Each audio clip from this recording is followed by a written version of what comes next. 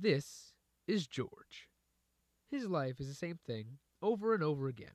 He wakes up at 7 o'clock, takes a shower, eats frosted flakes, brushes his teeth, and is off to work.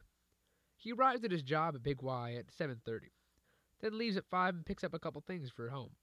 He walks home the same way every day. He walks in the house, makes dinner, sits down and watches the Back to the Future trilogy, and goes to bed at 10 every night. But today is different. His mom died this morning. The thing is, that didn't affect him at all. He has no emotion. But something did affect him.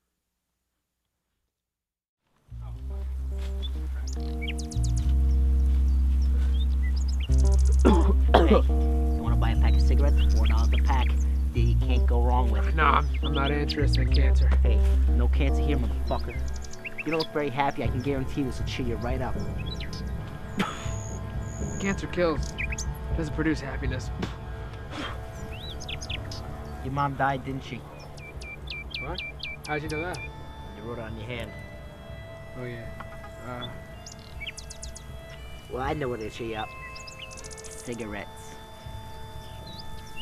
You positive? I guarantee it.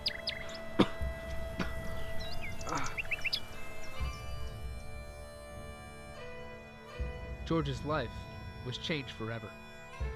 Now every day on his walk home, he will buy a pack of cigarettes from this man for 3 months straight.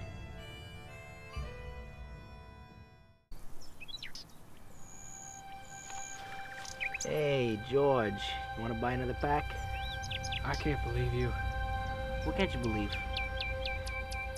You used my pain to make money. Don't look down on me like that, Georgie.